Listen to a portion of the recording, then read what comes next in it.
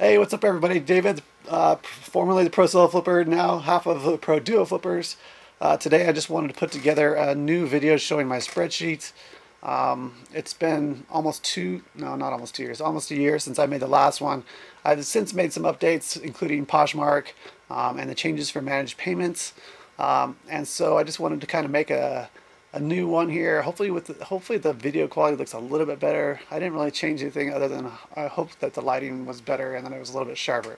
So we'll see how this turns out. But and this video is probably going to end up being longer than I want it to be. So I'm just going to say this, kind of wrap this up quickly, or just show you now the spreadsheet, and then I'll kind of wrap it up afterwards. So anyway, Pro Duo Flippers. Here is my spreadsheet that I use. It's available for purchase for $9 in the link in the description. You can or just watch this and get ideas for making your own. It doesn't really matter to me. $9 is really cheap. It'll probably save you a lot of time, even if you want to just use mine to start with, or just use it as it is, or take mine, modify it, take my ideas. I don't really care. So anyway, here's my spreadsheet. Okay, so here's the spreadsheet. If you look down here at the bottom, if you can follow my cursor, there's all these different tabs along the bottom here for each different thing. I'm going to start with the eBay tab. So for me, I mostly do eBay. That's my main focus, and so this spreadsheet is kind of geared around that. But like I said, you can modify this spreadsheet however you want. If you do a certain platform more than the other, you can put more emphasis on that, or you can add or take out tabs. If you don't do Amazon, you can take that out, or you can change it to Mercari if that's something that you do.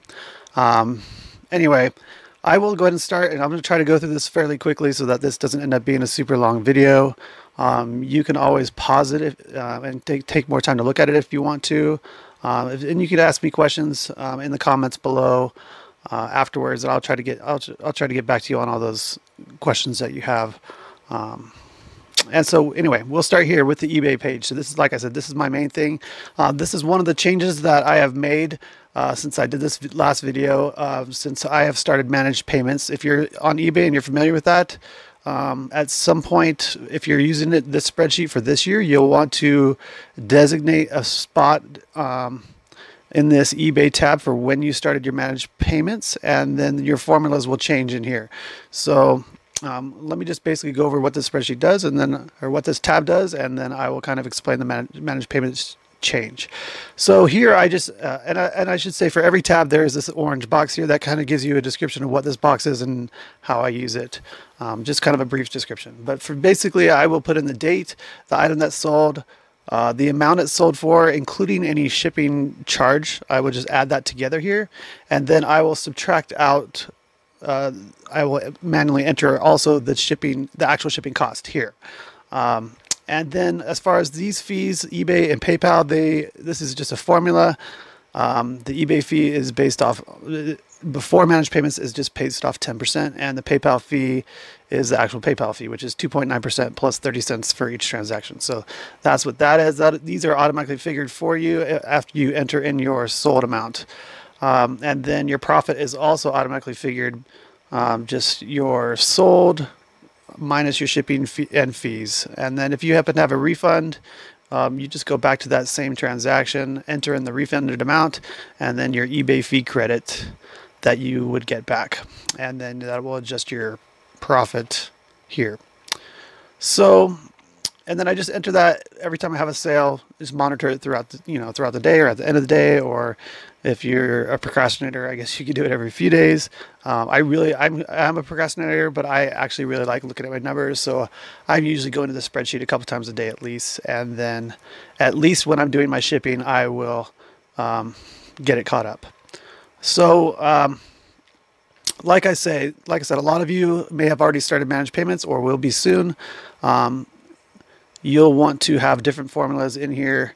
I already have them in here. So you'll just want to make sure that you switch over at the right time and change your formulas to the managed payment formulas once you start on that. So I started yesterday actually, and so on my spreadsheet I made that change yesterday. So all my sales yesterday and today are on those new formulas. So like I said beforehand, I was just using eBay as a 10% fee, flat fee, even though it varies for category. That's pretty much an average. and then PayPal was the 2.9% plus 0.3, or yeah, plus 30 cents.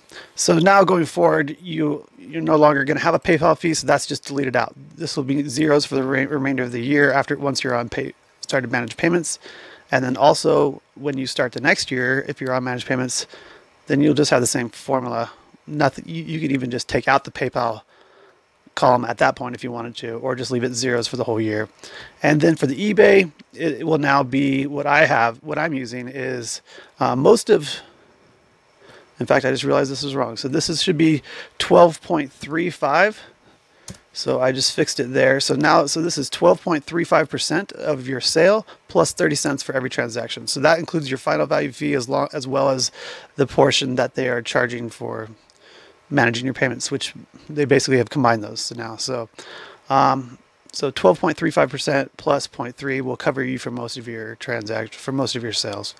There are a couple of smaller categories that could be slightly different, but that's what I'm going to use as my average one. And then I will copy this down because I made that change. Oops, I didn't mean to do that. And so that it's the correct thing. And so I will say, by the time you're seeing this video, I will have this newer version of the spreadsheet that has the changes managed payments as well as Poshmark added to it will be uploaded to the website where you can download it if you're interested in buying it. Like I said, it's available for sale. There's a link in this description for $9. If further down the road you're watching this video and the link is no longer working because I'm not really selling enough to justify paying for that website every month, you could always contact me on Instagram through my direct messages there. And I'm pro duo flippers there. I was pro solo flipper, but now my wife has joined me. So now I'm pro duo flippers. You can direct message me there, and I can email you a copy of this or something. So that is eBay. I also have one for Amazon. I don't do much on Amazon. Amazon doesn't really have a set fee structure that I am aware of. I really don't know it, so I just have this set up to enter the date, enter the description, enter how much it's sold for, as well as your shipping credit that you get, and then subtract your actual shipping cost when you go to ship it, and as well as the fee that they took out, and that will calculate your profit. And same as the other one, you could enter any refund here, and your running totals are at the bottom here for the year. eBay, I do a lot more business, so it has the running totals for the year there too. And then I've added Poshmark since we recently started doing Poshmark. Again, date, you can enter the description, enter the selling price, then enter the shipping charge, which may be different if you're sending offers. This could be a lower price or even free shipping, so then you would want to put maybe $4.99 there if you're doing that, or $0 for that. But your shipping cost is always going to be the same, so that I'm just manually entering that too, but I imagine that's going to change at some point, so I'm just going to manually enter that every time. And then your fee is a formula. It's just pretty simple on Poshmark. It's 20% of whatever it sells for. And so your profit here, same thing with your refunds. If you have any, I don't think we've had any refunds yet. I think that's a lot rarer on Poshmark versus eBay. So that's Poshmark. I have a local one here for if I sell something on Facebook Marketplace or Craigslist. Very simple. Just enter the date, the item that's sold, and the amount you got for it. No fees or shipping, obviously. So very simple tab here. You have your running yearly total here at the bottom. But I'm going to go ahead and show you, so this box, like I said, this box kind of gives a description of how to use this tab or whatever. If you need to, I'll just go ahead and show you this. If you need to add a tab, you can left click here, which will highlight the row, or you can highlight multiple rows at the same time. If you hold down the left button and carry it down and highlight multiple rows, and then if you right click, you can hit insert, and it will just insert that many rows, however many you have highlighted. So in case you're not sure how to enter rows, and you can do the same thing to delete them.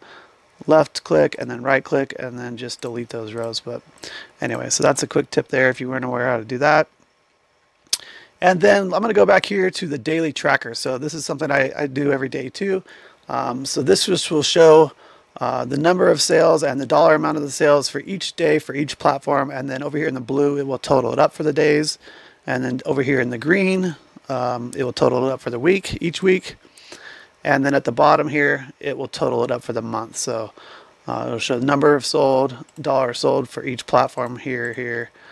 But this is something I manually enter, except for the totals here. They will calculate with the formula. I haven't been paying attention to how this is looking on the camera, so I'm hoping it's staying focused. But yeah, so I would just manually enter the amount that sold that day, the total that sold, the total dollar wise, let's say, and then you can just do that here from, if you just highlight the dollar amount for those days, you can see that there was 4 that sold for $95, and then it'll also give you the count for. And so if you go back over here, you can see 4 for 95. So it doesn't take very much time to do that. And then you can see you can kind of watch and say, okay, this is what I'm doing. You can highlight the whole week and then see down here at the bottom how much you're averaging per day, which would be 239 according to this. These are just hypothetical numbers I have in here right now so that you guys can see what it looks like with numbers. Of course, you'll just want to clear those out when you go to start using the spreadsheet for yourself. And then the next tab I have is monthly totals. So this just carries them over, your monthly totals, just so you can kind of see things on a monthly and yearly basis. I have previous years' numbers in here, 2017, 2018, 2019, so that I can compare. I really like to watch the growth. If you watch any of my monthly income videos or something, you can see I have all of this stuff filled out. All these months are filled out, and then all of 2020 for as far as we are. So it's really interesting to be able to see how much you've done on a yearly basis, and monthly basis, and compare, and see. So you start seeing trends about, okay, this month is lower than other months or whatever. So, and then I have a year-to-date total. I'm going to come back to that because I'm going to show you these other tabs that kind of show my expenses. So this one is for inventory. I don't track every single item I purchase, the purchase cost of that. What I do is I enter basically my purchases in here. So if I go to 3 different thrift stores in a day, I will enter the receipt totals from each one on separate lines. So I'll just put the date, thrift store, and then put it under which one of the ones I commonly have. You can change these to whatever you want them to be, these titles for this. You can add more if you need to. If I go to a garage sale, I just put the total amount I spent for that day here. Same thing with auctions, or if I buy something on eBay to sell, to resell, or wherever, Facebook Marketplace, etc. So that's for inventory. And then I have a little thing here that talks about how I figure my inventory my cost of goods sold at the end of the year, because this is putting in everything, not just my cost of goods sold, because the cost of goods sold is really just the cost of the goods that you actually sold. So obviously I buy a lot more stuff than will actually sell during that year. I will have a lot of leftover inventory, unlisted and listed, and so that's not actually your cost of goods sold. So basically you estimate your beginning inventory dollar amount based on how much you paid for it, and then you add to that everything that you purchased throughout the year, and then you subtract from that your ending inventory dollar amount that you have left inventory that's not sold, and that gives you your cost of goods sold for the year. And if I haven't mentioned it before, I'll mention it now and probably again, that you should definitely contact and have a discussion with an accountant or a CPA to discuss how things should, how you are comfortable with, how comfortable they are with, how to do things as far as tax purposes go. I have my own CPA that I've used. I've done my taxes on my own before, but I prefer to use the CPA now. And this spreadsheet makes it very easy for them. I just bring them all the numbers that they need at the end of the year, and they just plug them in, and they really don't charge me very much. And I think it's because I make it very easy for them. So, and then I have another tab here for supplies. So this is basically going to be any kind of regular supplies that you use up throughout the year. So shipping bags or boxes or packing tape, shipping labels, whatever. It's basically, your supplies that you need to operate on a day-to-day basis. There's another tab here for expenses that is more for one-time purchases or bigger purchases, or something like maybe you rented a truck to pick up some stuff from auction, or maybe you went to, like, for example, I've gone to an eBay conference before, and so the cost of the ticket for that eBay conference, the cost of the hotels while I was there, and the cost of food while I was there, all that stuff is deductible. So I would put that here as as expenses, and that could be deducted. And then another tab here for eBay fees. So like if you have a store subscription, you're going to pay that. eBay fees are going to look a little bit different this year and for next year, now that we're switching over to managed payments. The monthly invoice will still be there, but it's probably going to be a lot smaller because your final value fees won't be on there anymore.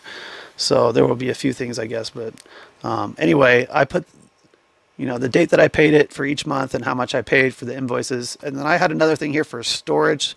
So if you have any other regular like monthly expenses, you could maybe put something here. Like maybe you have a car that you've bought just for the business, and you have a payment that you make, and that payment is fully deductible. I don't really know. I don't have a car that I use that way. We just use our personal cars and deduct mileage. But we were using the storage unit. We no longer have that storage unit, but that was a fully deductible expense because it was just for the business. We didn't have any personal stuff in there. So I just put how much we were putting for each month there. And then I have this mileage chart here. So you can track your mileage using this if you want. I mean, it's there. Some people may prefer to do this. I now use an app. So when I get in my car to drive for businesses, I just start tracking my miles. And when I'm done, I just stop tracking my miles. And then at the end of the year, I can print out a report. That's much easier to use, in my opinion, than this, putting in your mileage every day. But this is here in case you want it. I no longer use it myself. So that's all the tabs except for the year-to-date totals. I'll go back to that one. And this one is going to kind of lump all your yearly stuff into one tab here. This is not exactly going to be your income that you're going to use for tax purposes. What this is more like your total cash flow. So it's going to show everything coming in and everything going out, and it pulls over from the other tabs. So you have your income here from each platform and a total up of all your income. You have returns and refunds for each platform and totaled, your selling fees, which is basically eBay, Amazon, Poshmark fees, and then shipping fees for each platform totaled, etc. And then inventory is just a running total for the year for expenses, storage, supplies, etc. And that's going to give you, and then it's going to figure out your total cash flow for the year by having all your income minus all the expenses. And then, like I said, you'll have to make it. This won't exactly be your income for the year, because you'll have to make an adjustment for inventory as well as a business use of your home if you're using that, and your mileage. So anyway, that's my spreadsheet. I'll talk a little bit more, kind of wrap this up, but this is all I wanted to pretty much show you for the spreadsheet. So that is it. All right, so that's it. Hopefully that turned out okay, and it was sharp and clear, and that you can hear me okay, I guess. I think that my sound should be better than the last one since I have a microphone now. If you have any questions, please just ask in the comments. I'll respond to those. I will just reiterate that, please, I'm not teaching you how to do your taxes for reselling. Consult with an accountant or a CPA, but this will give you an idea of how somebody who's full-time and doing it on a bigger scale tracks everything. And it makes it, I think the best thing about this, I mean, there's a couple of great things about it. One is that it just makes your taxes at the end of the year super easy because everything's done. You don't have to total up all this stuff and figure all these things out. All your numbers will be there ready for you at the last day of the year. So that was one thing that's great. The other thing is, even if you're not a numbers person, I mean, it's just great to be able to see, be able to tell exactly how well you're doing, how much you're selling, compare it to the month before, the week before, the year before, to see the growth. You can track your average sale price. You can track, your number of listings that you have. It tracks all of that. So, and just super useful to be able to have that past data and say, is eBay just dying, or is this month it's low because it's a normal month? Like it's June, so sales are going to be low. Oh, I see that they were low last year. So, it's comforting to know that, oh, you're just in a normal trend right now. You're not really doing anything wrong. It's just that time of year. So, anyway, like I said, if you have any questions, comments, just leave them below in the comments, and I will respond to them. The link is in the description. $9. It's really cheap. I mean, it'll probably save you 2-3 hours of creating your own at least. It does work on Apple numbers and Google Sheets, so I get that question often asked, and so it is an Excel spreadsheet, but it works with Google numbers, Google Sheets, and Apple numbers. If you're watching this video 2 or 3 months or 6 months down the road and the link is no longer working, again, feel free to contact me on Instagram. Just send me a direct message, and then I can have you pay me through PayPal or something, and I will just, or Venmo or something, and I will just email it to you. So anyway, like I said, the link should be live for the new updated spreadsheet as soon as you're seeing this video. So like, comment, share, subscribe if you want. Follow me on Instagram. Anyway, I hope you guys find this useful for making your own or for buying it and using it on your own, whatever you want to do. All right, thanks guys.